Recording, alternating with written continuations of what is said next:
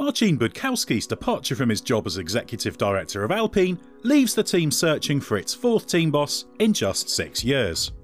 Budkowski has left Alpine with immediate effect, with Alpine CEO Laurent Rossi taking day-to-day control on an interim basis, pending the appointment of a replacement. He was, to all intents and purposes, the Alpine team principal, despite the fact that the plan to give him that title in 2021 was changed at the 11th hour, and leaves the team needing fresh leadership ahead of a season when it hopes to take a big step forward. This is the latest ruction in the leadership of Alpine since it bought the ailing Lotus team ahead of 2016, and part of the process of management changes that Rossi decided were required last year. So why has Budkowski left? What does it mean for Alpine, and how might it fit in with other moves in the unusually active F1 team boss market? When Renault revived its works team in 2016, Frédéric Vasseur, now leading Alfa Romeo, was in charge. He left after that first season, with former Caterham team boss Cyril Abiteboul, who was already at Renault F1 as managing director, taking over as team principal. Budkowski joined Renault in 2018. He started his F1 career as an aerodynamicist for the Prost team back in 2001, moving to Ferrari the following season and rising to become aerodynamics team leader. He then joined McLaren in late 2007 as senior aerodynamicist, where he later became head of aerodynamics. He then made the unusual move to the FIA in late 2014, where he held several roles including head of the Formula 1 technical department.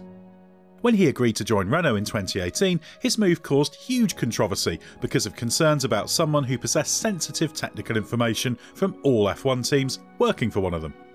As a result, in his early months at Renault, he was not allowed to work directly on the F1 project on the team side, spending 3 months based at its engine headquarters in Viry-Châtillon. In April 2018, Budkowski switched to Enstone and was able to start his new role in earnest. As executive director, he had oversight of all technical and race departments. At this point, the team was still restructuring following significant investment from Renault, so he implemented new management and communication structures aimed at improving performance. But it was only in his final season at the team in 2021 that he became de facto team principal after Abiteboul vacated the role. Budkowski's departure potentially brings to an end the somewhat chaotic interim leadership structure that existed last year. When Abiteboul, who had been given a new role at the top of Alpine, made the surprise decision to leave, Rossi took over as Alpine CEO. Davide Brivio was parachuted in from MotoGP, but in the role of racing director, meaning he was in charge of the team trackside.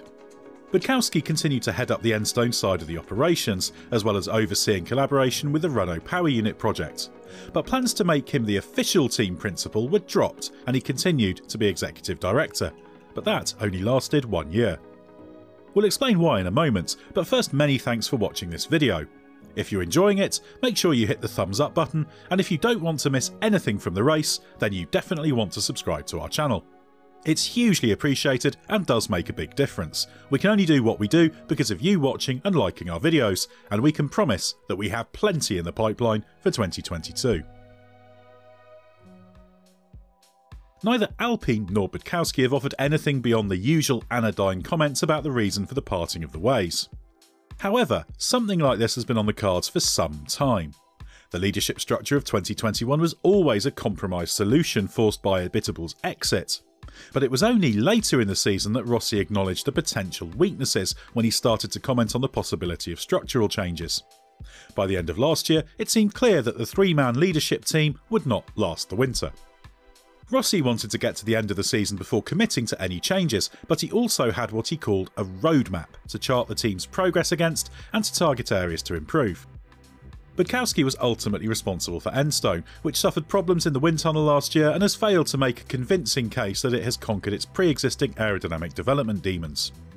Whether he walked away because he felt it was impossible to turn around, or he paid the price for the lack of progress, and the truth is probably somewhere in between, Budkowski appears to have lost the battle at Alpine.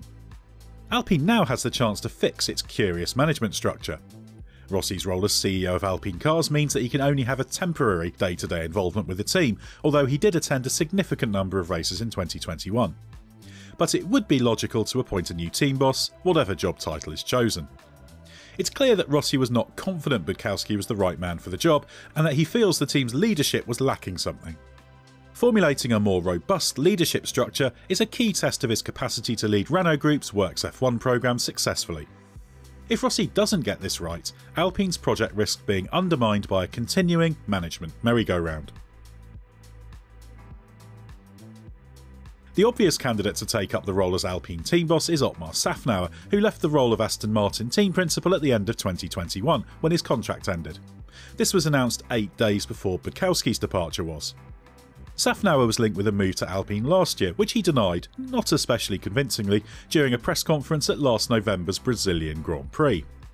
Szafnauer has a huge amount of F1 experience, including 12 years at the top of Aston Martin, during which it emerged as a serial overachiever in its Force India and Racing Point guises.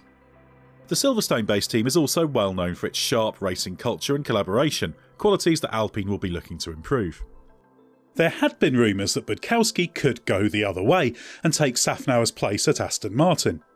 While that would have been an elegant solution, Aston Martin has now announced that former BMW Motorsport boss Mike Krack has taken up the team principal vacancy.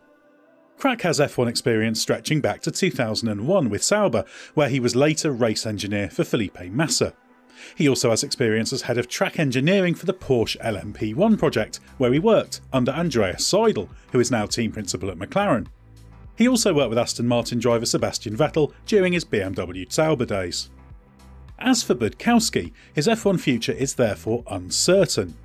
Given he has 2 decades of experience in F1 with multiple teams, on top of his stint with the FIA, his CV will likely be of interest to many. But given his ambition to be a full-blown F1 team principal, there do not appear to be any obvious destinations for him right now. With Aston Martin having filled its vacancy, all eyes are now on Alpine for what it chooses to do next. It too needs to move fast, with the start of the season rapidly approaching. But given Budkowski's departure was not exactly unexpected, it surely won't be long before the gap at the top of Alpine F1 is filled. As for Alpine, what is key now is that it makes the right decisions about its leadership structure as it heads into what will be a crucial season for an underachieving team that has been mired in the midfield for too long. With a major step forward planned for its power unit after a conservative approach in 2021 and hopes of producing a strong car for the new regulations, what we see on track in 2022 will be in part the result of Budkowski's leadership of the team. But however it goes, his successor needs to be the right one.